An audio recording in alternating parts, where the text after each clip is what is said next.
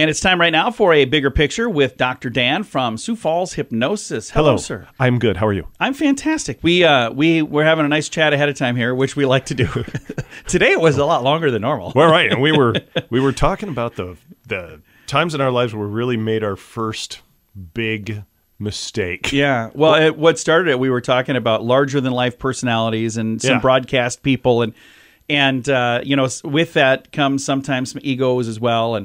But we were chatting a little bit about, sometimes you make a little faux pas, you make a little accident. Or a big faux pas. Yeah. And then it's not, we all make mistakes. It's how you handle it that makes the big difference. But it's what happens after that, because, how many, and what we were talking about is exchanging stories about, excuse me, how many people we knew that had made big mistakes and that it really caused them problems. That they really started to struggle in one way or another afterwards. And then they leave that flaming mess and they go somewhere else and they do all of the same things, and then shockingly they have another flaming mess.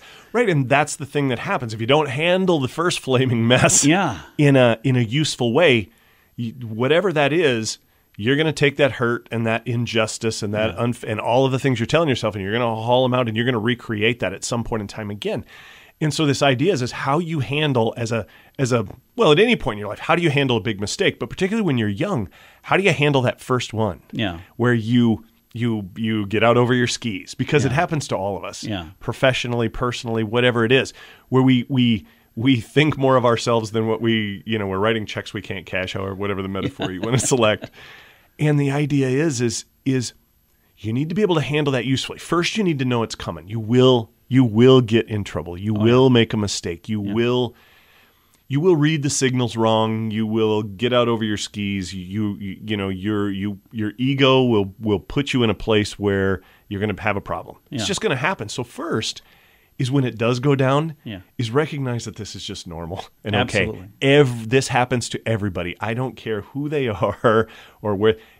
People currently running for president will have a story like this from their youth, where they said or did something that they had to pay some kind of price for. Because they're people, just like us. Right. We're all just people. And so the first thing you have to know is cut yourself some slack. This happens to everybody.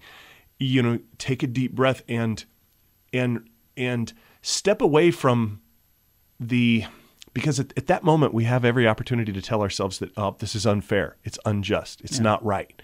And what we begin to do is we begin to defend ourselves and begin to blame the system, the people, the boss, whatever it is, because that's our first instinct, is to get out from under the blame, to get out from under the responsibility for that. And what I'm suggesting you do is first remember it's normal and okay. Take a deep breath and step into that rather than blaming. Because the fact of the matter is if you made a mistake, no matter what your rationale is, no matter what it is, you have to take responsibility for that. Absolutely. Because that speaks to who you are. And you can pretend like it didn't happen, but that doesn't usually work out very well. Or it's someone else's fault. Or it never works. That's the thing. There's an example, the TV show Seinfeld. They were really good at taking things that really happened in their lives and then making it part of the show.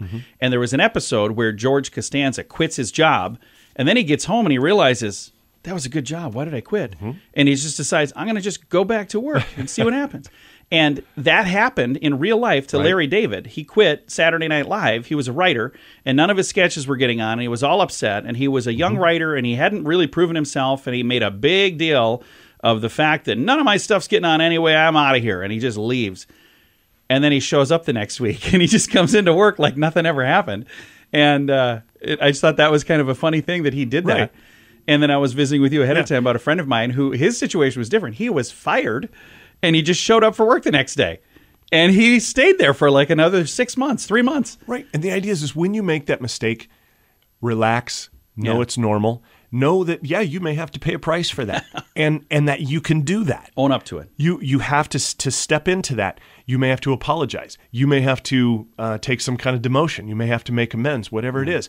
But that in there is exactly the lesson you need to have. Yeah. And it is also the exact thing that needs to happen so that this doesn't become a dumpster fire that you then move on and light the next dumpster you're in on fire. Because it is the injustice and the anger and the hurt and the avoidance of responsibility and blame that we take with us. That's what the next dumpster fire is made out of. Absolutely. And to be able to do this well, I mean, okay, if you lose your job, that's rough. Yeah. Big deep breath.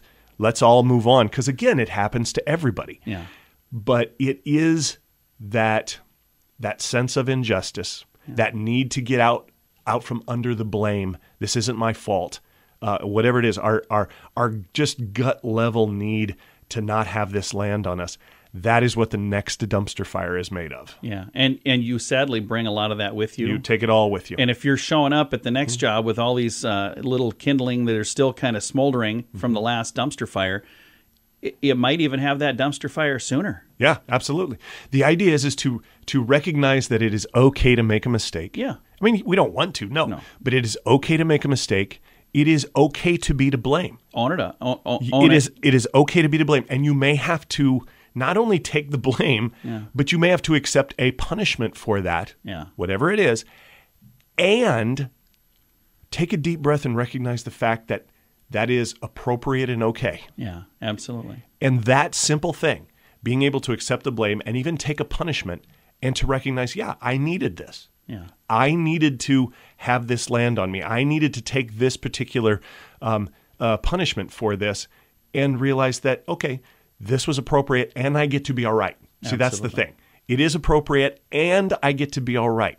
Because, again, if you have to escape that, if you have to act out, if you have to try to get away from it, that is what the next dumpster fire is made of. If somebody listening is saying, hey, I've got a trail of dumpster fires, and I would like to get things on track. I would love to talk to them. Yeah, well, and the thing, again, Dr. Dan's with Sioux Falls Hypnosis, and you might not necessarily think about hypnosis for that, but if people are stressed out, if they're having all kinds of issues, those are some of the things that you can help with. If they're stuck in a chain of dumpster fires. Yes. And they're not quite sure why this keeps happening to them, yeah. Yes, that is something that hypnosis does very well.